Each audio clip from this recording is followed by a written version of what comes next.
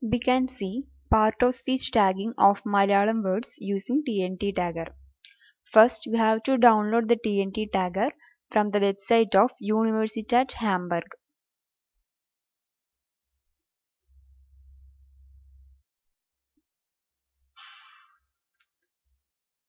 This is the site for Universitat Hamburg.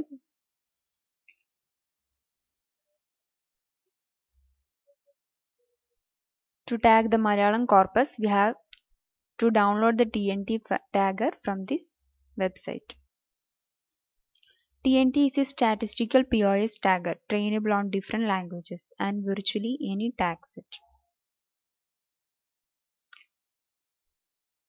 From this link, we can download the TnT tar file.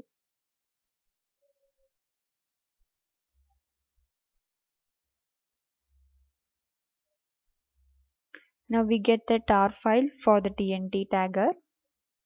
We can extract the components of the TnT tagger using the command prompt. This is the command used for extracting the components. Now we get the component folder.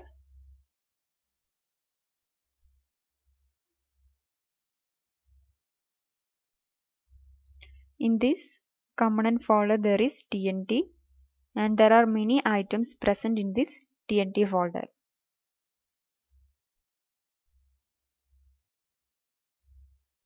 These are the items present in the TnT folder.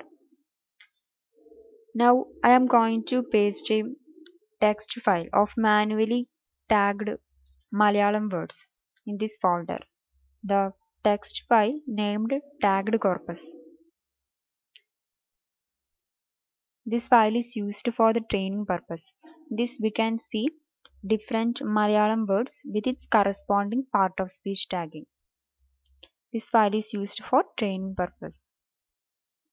Using the command prompt, we can train the model using this tagged file.txt.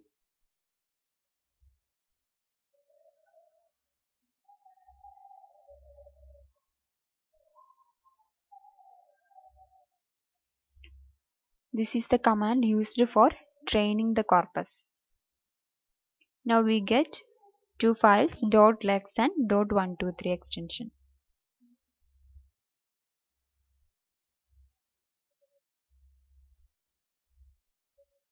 We can see the .123 file and .lex file here. After this, we can paste the test file in the same folder, that is test1.txt.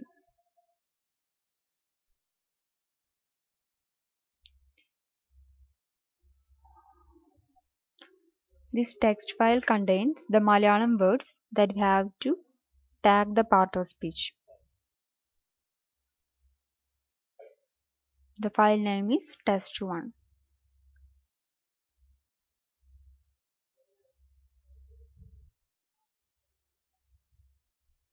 Now in the command prompt, we can test the file using command and we get the result for the test file. That is, for each word in the test file, corresponding part of speech tag is found.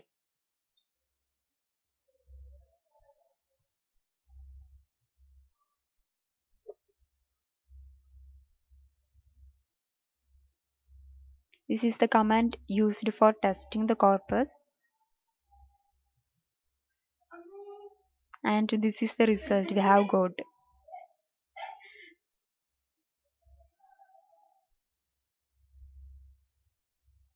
This is the code used for training purpose .lex files and the .123 files we have got, and this is the end result.